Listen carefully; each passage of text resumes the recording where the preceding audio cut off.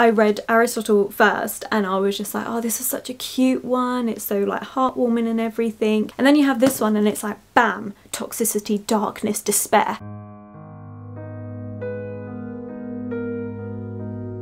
Hello my loves, and thank you for joining me. It's Kirsten and we're at the end of January. I was going to say December, it's gone so quickly. But yes, so I'm actually filming this a couple days early, so it's on the 29th that I'm filming it. So I am currently in the middle of reading House of Earth and Blood by Sarah J Maas. I say in the middle, I'm not even in the middle yet. I'm hoping I should get it finished in that time. It probably will take me a little bit longer, but I would have read the majority of it within January. So I'm adding it into this month and it's going to come out as 5 stars. This is a reread. It's the 3rd time that I've read it. If you don't know what it's about, it is an urban adult fantasy, the start of a new series, and we have lots of different creatures. You have fae, vampires, shifters, angels, sprites, like there's just so much going on. And we're in this town called Crescent City. 2 years ago there was a brutal murder and our main character Bryce was in the centre of it all. Now 2 years later they seem to be happening again, and so she's pulled into the investigation to help them find out why this is happening. She has the help of Fallen Angel Hunt. They have a bit of a slow burn romance going on as well. Very slow for Sarah J Maas, I'm not gonna lie. But yeah, the second book is coming out in February. I'm super excited for it, hence the reread. Absolutely loved this. I will say at the start of the book it's very info dumpy. There is a lot of swearing in this book, but when you get further into it, it does actually work, and the info dumpiness obviously slows down because you have an understanding of the world. Okay, so if we include that reread, that brings my total books read to 10 books this month and a total of 4,446 pages. That's actually really good for me. I didn't expect it to be that high because the last couple weeks I haven't really read much. Anyway, we'll get onto the books. So the most recent book I actually finished, which I finished it from me filming this last night, and that is Circe and the Cyclops by Homer. So this is a little black penguin classic. It has 2 stories in it. It's not really stories, they're kind of excerpts from the Odyssey, and that is a book that I'm interested in getting because I've finished the Iliad. I did enjoy it. It is a bit repetitive, and even in these little short stories you could see the repetitiveness, like with Dawn and her rose-tipped fingers.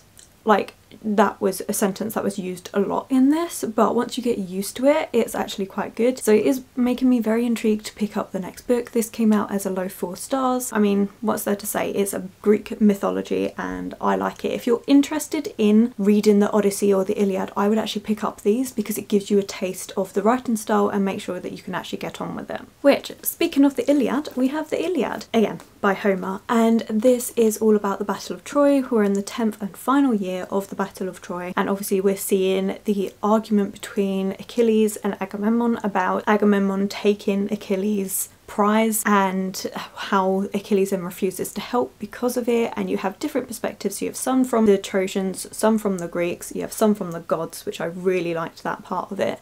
This took me ages to read though because I actually started this in November. This came out as a 3.5 stars.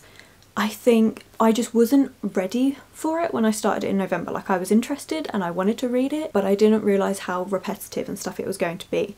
Now that I'm used to that writing style, I can appreciate it a lot more. But this one was so focused on the war. There were so many scenes where it was all about the battle, and there were literally just lists of the people that had died and how they died and who they were and like their ancestry.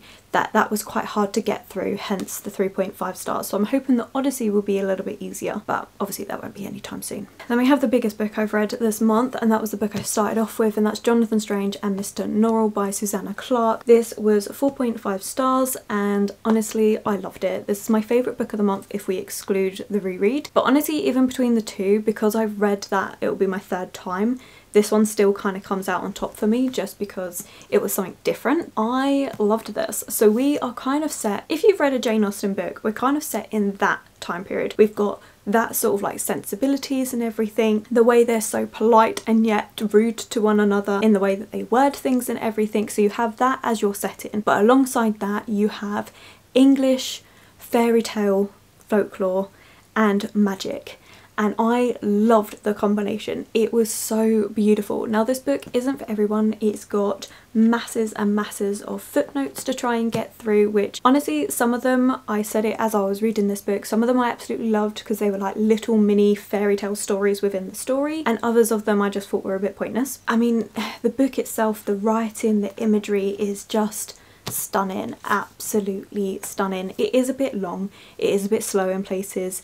One particular character's perspective I didn't like reading from, but that's because of who he was, and that's actually Mr. Norrell, and he is the magician. He claims himself to be the last magician in England. He's very strict about how magic should be used and how it should be regulated. He, as a character, is a very dry, boring person, and a lot of people find him that way, and he's written that way, which I just think is excellent writing. And then you have Jonathan Strange, and he's a bit more chaotic and all over the place, and he doesn't focus on a lot of things, and again, you can really tell that when you're reading there. We also have some parts where we are at war. Jonathan Strange goes to help in the war against France, and you have the Battle of Waterloo mentioned in here as well, so you do have some of those war scenes as well. It's just fantastic. So you have perspectives from Mr. Norrell, Jonathan Strange, and a couple of other side characters. I think it's brilliant. I'm so pleased I read this. It's definitely something I would reread, but you'd really have to be in the mood for it to tackle those footnotes and obviously the slower parts of the story. It just felt like a Jane Austen book, but as I said, with the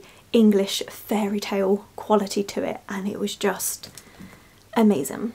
Absolutely amazing. It missed off the 5 stars just because of a couple of little things in here, with some of the footnotes being a bit boring. Like I said, that some of those slow bits in between just stopped it from being that 5 stars, but this is definitely a new favourite for me. Then we have a book that I'm so disappointed in, and that is Silence of the Girls by Pat Barker. So this is actually a story of the Trojan War in the same time period as the Iliad. It's actually a retelling of it, but from a Queen Beresius, I'm sorry, someone did say how to pronounce it in the comments, but I still can't get it right. So it's from her perspective, so the prize that Achilles and Agamemnon end up fighting over.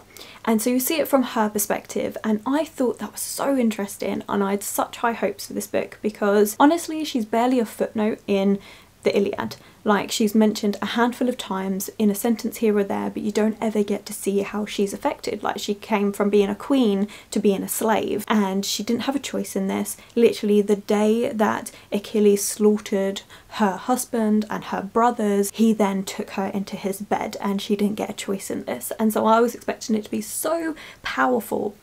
And you know what? The story, yes. The writing, hell no. I really couldn't get on with the writing. There was so much swearing, and you know what? I read Crescent City. That's got loads of swearing in it. That doesn't normally bother me. I mean, it bothers me to a certain extent, but if it's kind of works, so like it's an urban fantasy, it works. This is a historical retelling. I read the Iliad alongside this, which was honestly perfection. They don't swear in it at all. They have other words that they use that are derogatory. Why that wasn't used instead, I don't know, but it just made it really frustrating, and some of the sentences, the way they were doing it was so modernised and almost like slang-like, and I couldn't get on with it. Don't get me wrong, I'm all for making Greek mythology and stuff a lot more accessible, make the classics accessible. I am sorry about the lighting, it is such a cloudy day. But you don't need the swearing, you don't need all like the slang-like language and stuff, like no. And it really pulled me out of the story. So this ended up being a really low 3 stars, honestly bordering on 2 stars. I was so frustrated. I loved what it was doing, I loved the storyline to this, but just hated the writing. I really couldn't get on with it, so that's so disappointing to me because I really wanted to love this book. And then we have something where the writing is amazing, and that is The Adventures of Sherlock Holmes by Sir Arthur Conan Doyle, and this is a series of 12 short stories all about the different cases that Mr. Holmes and Dr. Watson got up to, and some of them were absolutely amazing, a couple were a little bit boring. Overall, I did love this book. Came out as 4.5 stars. I love the writing, I love the adventures. This was perfect to read while I was going on little short train journeys, which is what I was doing with this. It was great. Definitely something that I want to, I mentioned it during my vlogs and stuff, but definitely something I want to do more of in getting short story collections to read while I'm out and about travelling. It worked so well. I really enjoyed my time with this, and it meant that I read this slowly over the course of the month so I could really appreciate it, and it was really nice to go back to a book where you just have the amazing writing and it's just so classically Arthur Conan Doyle's writing, like I can't confuse it with anything else. It just worked so well. So yeah, absolutely adored this. And if you don't know who Sherlock Holmes is, I'll be surprised. But he lives at 221B Baker Street and is consulted on different mysteries and stuff to get involved in because the police aren't very good in this book. Then we have another book that I was a bit disappointed by, and that's The Southern Book Club's Guide to Slaying Vampires by Grady Hendrix. I was actually really looking forward to this book because obviously it's vampires, it's a book club, sounds perfect. We're set in America and yeah, I didn't like this. So I liked the actual idea behind it, having this book club and everything to go to. We have a series of housewives, they all get together and they have different true crimes that they read each month, so then they get together and discuss it, and I loved all of that. What I hated was the men in this book were so sexist and just honestly really annoying people. So we have this gentleman that moves into town, and at first everyone seems to really love him and everything seems amazing. Then something starts happening and children start going missing, and our main character starts thinking that he is involved. So she convinces her book club, and so they want to go and convince their husbands so that they can do something about this person, get the police involved. Except the husbands just shoot them down. They're just like, oh, your imaginations are running wild and all of this. Our main character's husband is an absolute dick. Like, he's so horrible. He's a psychiatrist and he goes, I understand things, you need to take these tablets, I know what I'm seeing, you're just being hysterical and all of this. And I just think, you are such an asshole. Like, no. So I just didn't like that. Also, the end of the book, how they actually deal with the person, I mean, it's vampires, it's on the front, it's not actually a spoiler, was just ridiculous in my opinion, and I didn't like that. So yeah, this was actually quite disappointing. I did expect some dark humour and stuff in here, which I suppose you can say at the end it is kind of that dark comical thing. But by that point I was so frustrated with the characters and everything in this book that I was just like, I just can't get on with this. So that's kind of what let it down. I liked the idea of it, but the execution, the male characters in this book, the way they treated their wives, no, not okay. Not okay with any of it. And then we have a book that I did quite like, and that's The Horseman by Christina Henry. So this is the last book that I'm going to be talking about this month. I enjoyed this. It's a Sleepy Hollow retelling, and yeah, it was great. So it's all about the Headless Horseman. We're following our main character, and there is transgender representation. So he is someone that has been brought up by his grandparents, and his nan is always trying to get him to be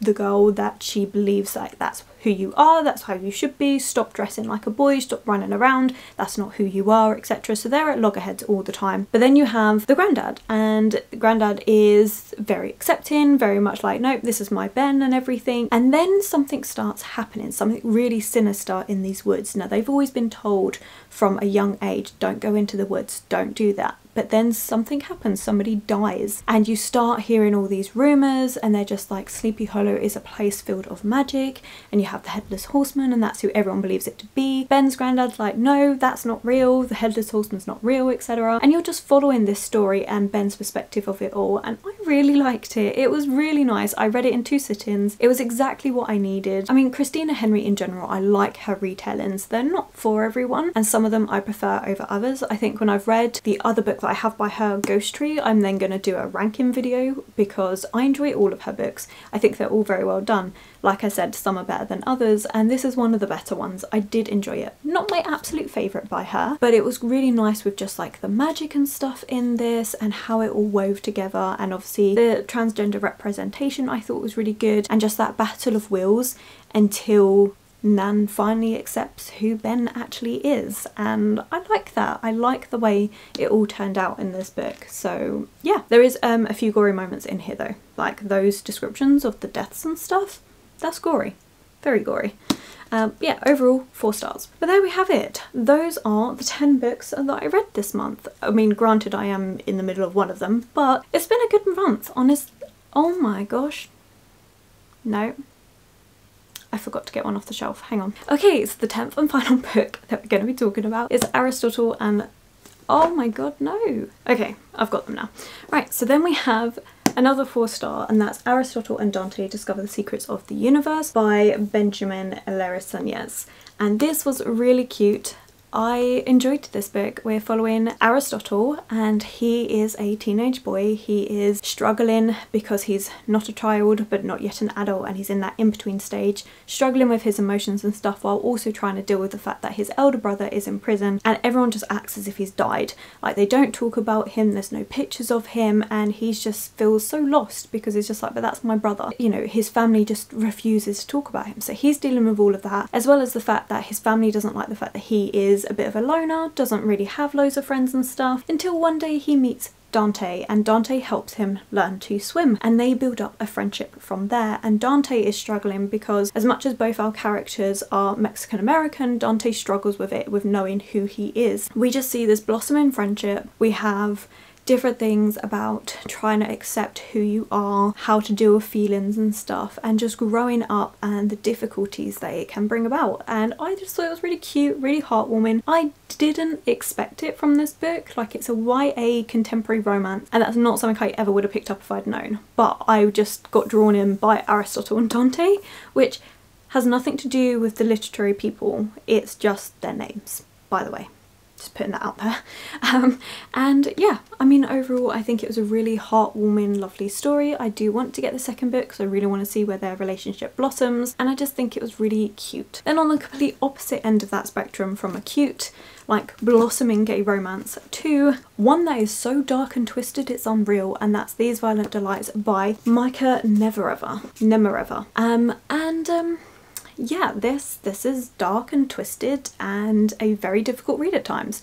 So we have these two boys that are very much drawn to one another. So you have Julian and Paul, and they end up in a relationship, but it's so toxic, it's unreal. And when I was reading this book, and the way it is on the synopsis, it goes on about how Julian is the one that's being the toxic person, that he's drawn Paul into him, and Paul just kind of gets lost and is drowning and dealing with all of this. But by the end of the book I was changing my mind, and I was just like, you know what, maybe it's Paul that's the twisted one, which, I mean, that wasn't a maybe by the end of this book, that was a definite, but with terms of like the toxicity of the relationship and stuff. But then the way it ended, just this was a book that was kind of like all over the place for me. It started off really good, really dark and seductive, and then kind of the middle hit and it got a little bit repetitive. Paul kind of started getting on my nerves a little bit, and then the ending happened and I was just like, oh, okay. And the very last bit on how it ended, like the last couple sentences, I actually really like, and it makes me think that if I was ever to reread this book, which I probably will,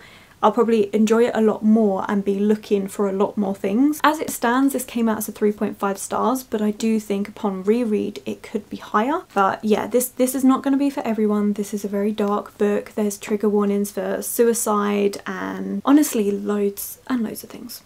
Lots of things going on in this book. So I would definitely check the trigger warnings for this. I picked it up because of Ashley from A Frolic Through Fiction, how she absolutely adores this book, and I can see why it is very good and it is very dark. But yeah, I would also say it's not for everyone. Yeah, it was just so interesting, especially when I read Aristotle first and I was just like, oh, this is such a cute one, it's so like heartwarming and everything, and then you have this one and it's like bam, toxicity, darkness, despair, and I was just like, wow. Okay, so now that is all 10 books that I have read this month. I can't believe I forgot them. They were on the shelf. It's because I got all the books off last night and I was tired, so I clearly didn't do that properly. But there we go. Let me know what was your favourite book of the month, and I'm always interested, always on the lookout for new books, so definitely let me know. If you made it this far, then let's put a little book stack emoji, and yeah, I think we'll leave it there for today. So thank you so much for watching. If you have enjoyed this video, don't forget to give it that thumbs up,